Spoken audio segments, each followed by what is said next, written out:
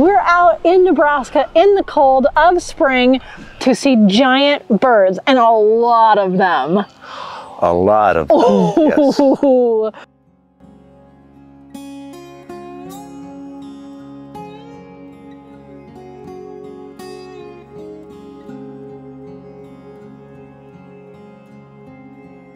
Oh, Burr. Steve, did you know that there's more than football and cornfields in Nebraska? No. What else is there? You want to guess? We have birds. And hills. There's hills in Nebraska. The sand hills. Oh, the sand hills. Yeah. So are we talking about Sandhill Cranes yes, right now? That's where we're going. Oh my gosh. Sandhill Cranes. So here in North Platte, Nebraska, this is the North Platte River, I believe. There's North Platte and South Platte. But well, this is the North Platte. This is the North Platte River here in North Platte, Nebraska. And during this time of year, they counted 600,000 Sandhill cranes migrate through and land on the Platte River at night to roost. And 80% of the world's Sandhill cranes come here. Through here, yeah, on migrating north. On our bucket list for a really long time has been to come find Sandhill crane somewhere, and we freaking found them. I have to say, like, when we got back to the hotel at 10 o'clock last night, I was in tears. It was so great. It was so much better, I guess, than I thought it would be. Yes. Oh, we have so much to tell you that I'm actually going to make a whole complete photography guide to seeing the Sandhill cranes here, specifically with Dusty Trails tour group that we went with. Fantastic, super easy. Just get on the bus and they take you to private areas to see the Sandhill cranes. They have exclusive access. There's only a couple places here, the Crane Trust. Crane Trust and Dusty Trails. Really, that's the only way you can see them if you want to see them on the river specifically.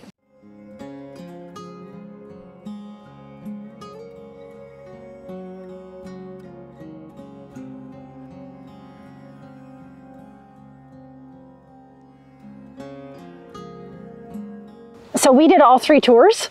We did sunrise. Sunrise, where they take off from the river. Yeah, but just before dawn, and you said that's kind of like the build-up.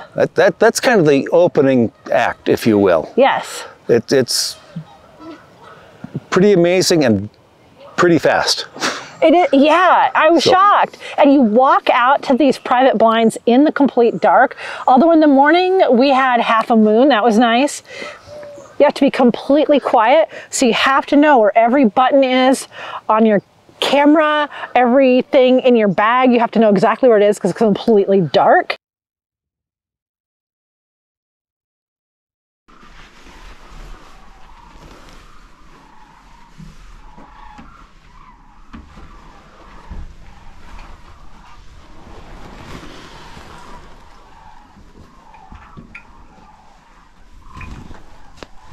Yeah, no lights. Yes. And they don't want you to use any lights because no light. They don't want to startle the cranes. Right. That's how close we are. It's so close. Yeah, exactly. So you have to turn your screen off. No phones, just anything bright, anything loud. You have to be completely quiet. We don't want to disturb these birds. It was amazing. So that was like 5:30 in the morning. You go out and do that.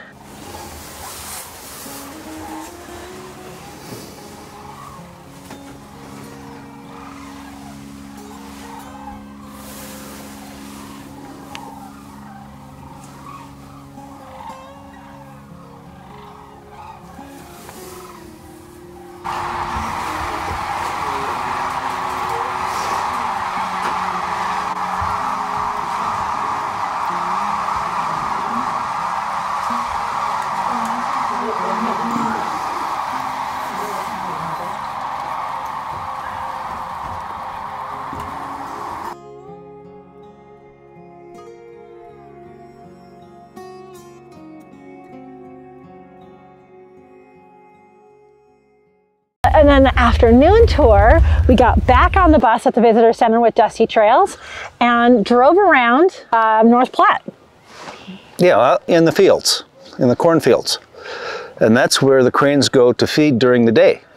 So there would be huge numbers of cranes dotting, well, not really dotting, flooding cornfields. And they gain 20% of their body fat during this time. It's really important for them. Yeah, so the bus tour, they know which fields to go see, because we tried it on our own and we didn't find any. No, we found one. One section of cranes, but they were so far off we couldn't even see them. So they know exactly where to go and what time. So the bus would just pull up to the side of the road. You'd pull down your windows, it's a school bus, and push your camera out the window. It was so great.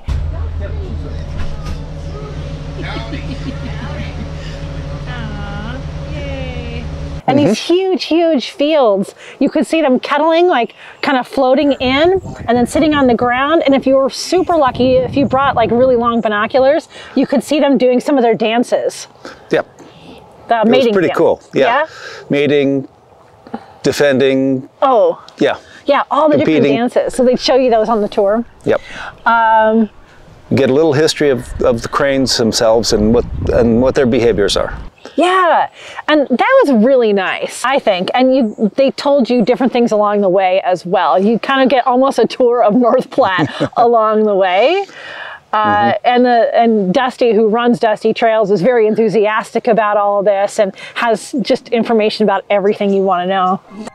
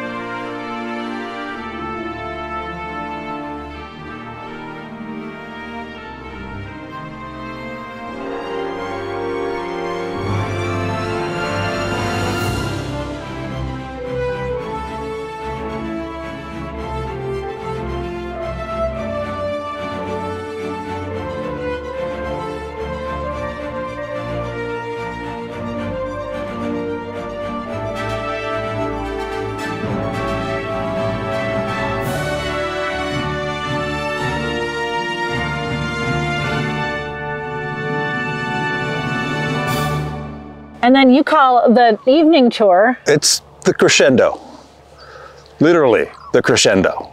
It gets really, really loud when they start coming back into the river. So you do the same thing, like you get on the bus near sunset and drive back out to the same blinds that you do in the morning. And you can be a little bit louder because there's no birds on the water yet. And oh, there's a crane flying over right now. I can hear it. Yep.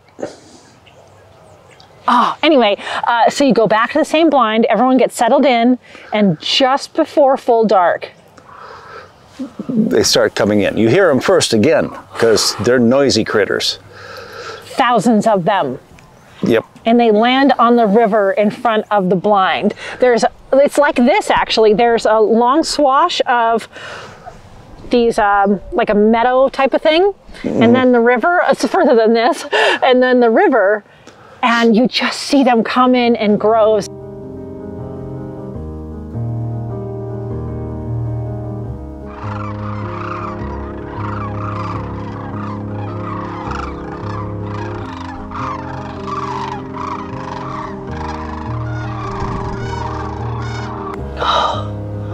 Again, you have to be very, very quiet and very dark, because once they're settled in, you don't want to spook them. Yep. They land in the river. If you get too noisy before they come in, they may not come in. They may go someplace else. Yeah, so there was some, I think your kids have to be 10 and over, because there was a couple 10 years old in there and they were having a hard time staying quiet. So it's difficult because you have to stand in there in complete quiet and darkness for like an hour. But I couldn't believe it. Thousands of these cranes come in and to land, and you could see them. Tens of thousands. And they're just like, they walk along the river and they stand in the river all night to stay away from predators. So they're not on the bank, they're not on the sandbars, they're in the river in that particular place. It's just perfect for them. As far as photography, we started off with our regular gear. I had the A1, Sony A1, Steve's got the Sony A7R IV, and we started with our 200 to 600 lenses because the website said, hey, bring a long lens, which is great on the daytime bus tour. Yep. Perfect for that because there's enough light. But since these don't have a very wide aperture, it was really, really difficult to take pictures of the takeoff and the landing, the other two tours. Because, yeah, the light is so restricted. So dim. Oh my gosh. Yeah. So I ended up switching to the 70 to 200 2.8. And what did you use? I was using my 50 mil 1.4.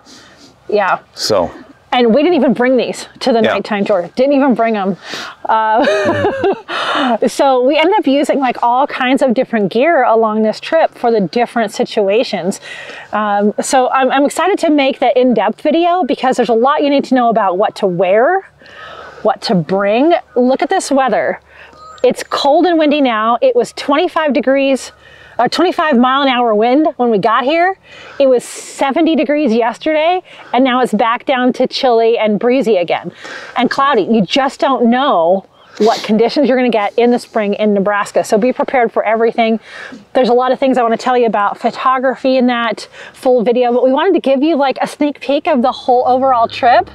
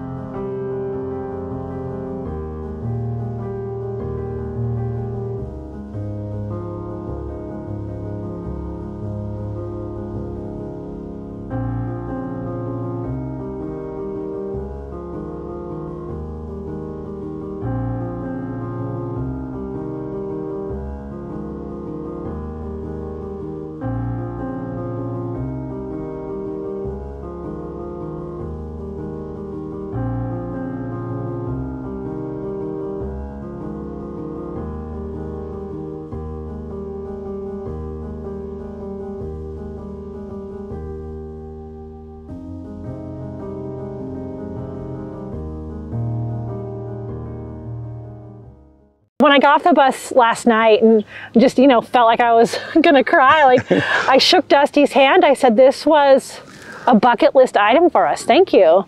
And he says he gets people all the time that call and say, gosh, which tour would be the best? And he says, I can't help you choose. They're all so unique, and he's so right. Mm-hmm. You could conceivably, we didn't do this, but you could do all 3 tours in one day.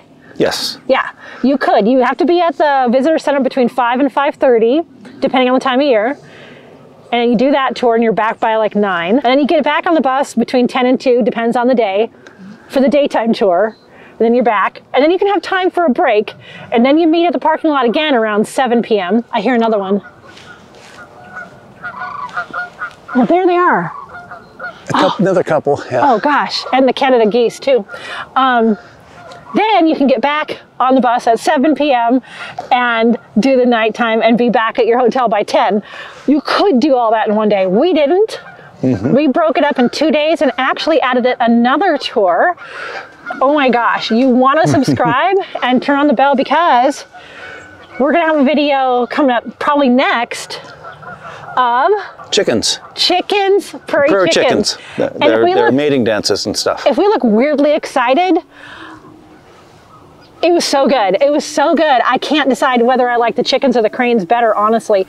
But I can't express in words what that was like to see the prairie chicken tour. So you're going to just have to wait till the next video for that. If you're a bird enthusiast at all, another private tour on a private location. Yes. We couldn't have found it by ourselves. So same for this. Like, you cannot go to the river and just see these birds out there in the morning and evening. You can't. That's all private land. So just huge props to Dusty Trails for the tours that we went on. It was phenomenal, just phenomenal. Highly recommend, 10 out of 10. Yeah. Yeah, you're gonna get cranes, especially if you come 3rd or 4th week of March, right in the middle of the migration. It's incredible. It's incredible. Like, just standing here recording this, I don't know if you could hear the cranes flying over, but they're here. Gosh, I don't even really know what to say.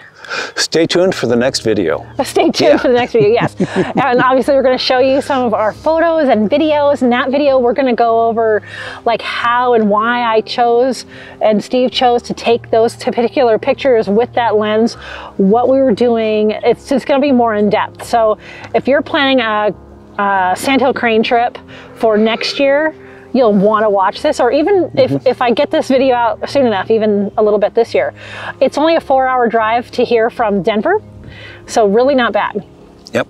Yeah, which we got to take that drive back now, unfortunately.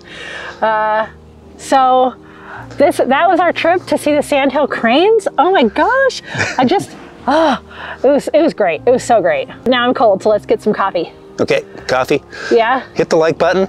Yes, please. Let us know. Yes, this is one of our Beyond adventures. We always talk about our photography, wildlife and nature photography in Colorado and beyond, and this is beyond, so you're welcome. Okay, we gotta go. Okay, bye. Bye.